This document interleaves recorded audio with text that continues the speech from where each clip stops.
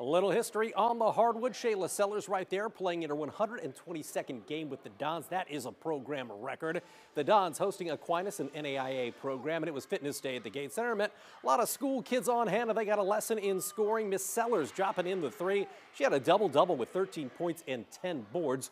Later, you're going to see Homestead grad Sydney Graber inside for two.